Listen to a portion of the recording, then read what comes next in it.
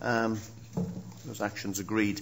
Agenda item 3.2, and this is P04539, Save Cardiff Coal Exchange. Now, this petition was submitted just last week by Mr. John Avant and has collected 389 signatures.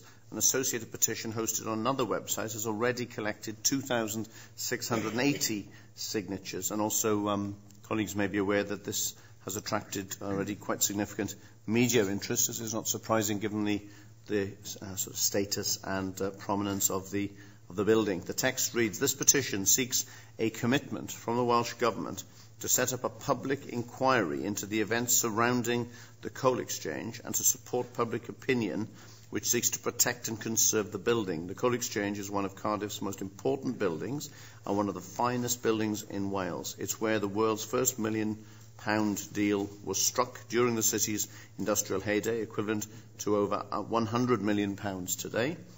Yet, far from cherishing this building, Cardiff Council proposes to demolish the main body of the building, keeping only the facades."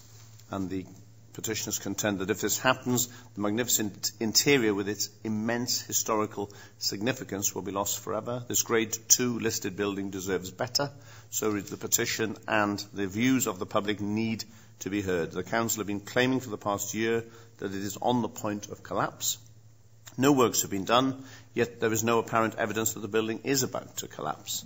It is questioned if Cardiff Council were able to use Section 78 powers under the Building Act to progress their plans, and this needs to be investigated openly.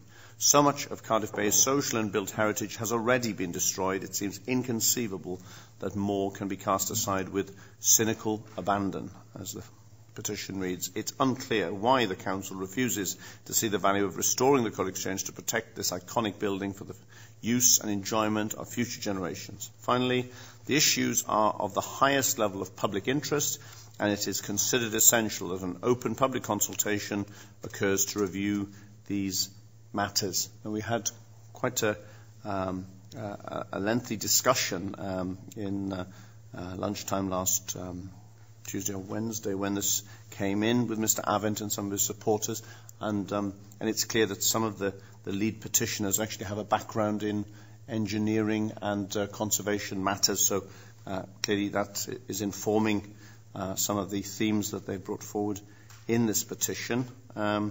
Number of possible actions, also a degree of urgency, I sense, on this one, given the time sensitivity around it. Very keen to have any suggestions from colleagues. Russell, if you're in a position to share your thoughts. I'll try and speak down the microphone, Chair. I think it was very useful to speak to the committee, the petitioners last week. Yeah. But I think we should write to the County Council, seeking their views on what they intend to do with the building. Yeah. I think that seems to be the main issue, talking to the petitioners last week. Yeah. Okay. So if we can write to the Chief Executive of Cardiff Council, and also potentially to the acting leader. I'm not quite sure who's taking that role after Councillor Joyce's decision to step down, or maybe Joyce, is she currently in post as far as you're aware? You're not aware. County Council, so I'm not going to. Okay, I just thought you might have been briefed on that one. Yeah. Okay. Well, if we write to the person who's leading the council and the chief executive, that's surely a good starting point. But Joyce, you had indicated, and I just sort of went to Russell in the first instance as he was there. Apart from, and I agree with what's been said about writing to the County Council. Also, I think we ought to equally write to Cadw and the Minister for Culture and Sport. It's a Grade 2 listed building. Yeah. So protection's already afforded to some aspects of the building. Very much so. Cadw will be able to tell you exactly what those protections are, and how they're moving forward with ensuring that. So I think at this stage, you're right to say there's an urgency around this. Yeah. So to respectfully ask for speedy response within that would be useful, I think. Yeah, absolutely. I think one of the points made by the lead petitioners was that given that the council had resort to Section 78 powers, that in many ways by the nature of those particular powers, was kind of excluding CADU from its normal, some of its normal functions. And it would be very useful to get that clarified, absolutely. Yeah.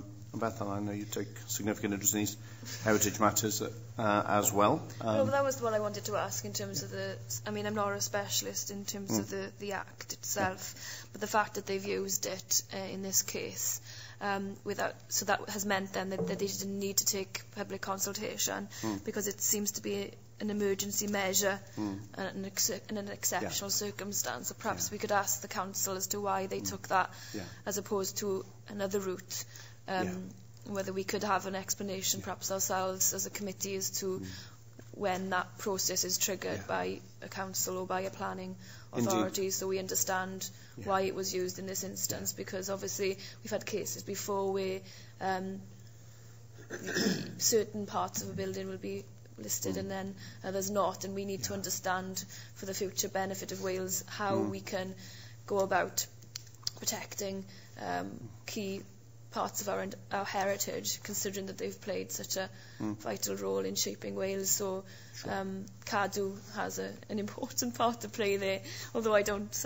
no, I won't say anything. Okay. Perhaps we could go on a site visit, because sometimes I feel like we did in Mid-Wales with the hospital there. Yeah. It helps us to see what the problems are, where the issues lie, and whether the council would allow that in the short time that we would potentially have. I think seeking a site visit would be really, really beneficial. I wouldn't rate our chances of gaining access currently, given what we were told last week. But let us see. The one thing that Mr. Avant and his colleagues did say last week was that these powers are normally used in a situation of real emergency. For example, if you have an articulated lorry hitting a building and it's looking perilously close to actually falling down, whereas clearly they've been drawn upon to facilitate certain actions or certain activity, and then no evidence of work going for many weeks and months. So there are some issues here that don't add up. And I think the final thing that Russell might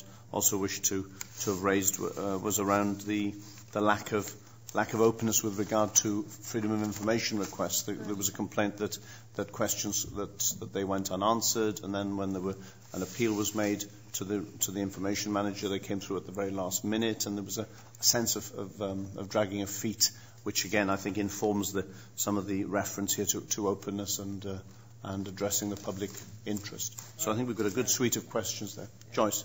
Chair, since you've now aired those views in public, I think it would only be right and proper that we then ask Cardiff Council to respond to those. Indeed, and that'll be part of the text of the letter with the committee's. Who have we agreed to write to? We've agreed to write to Cardiff Council, to the Chief Exec and the person who's acting currently as leader, to CADU, and I think for now that is, and the Minister, indeed for the Minister for Culture and Sport. Sorry for having omitted that. Yeah. Okay, good. Thank you very much. Now we have agenda item 3.3.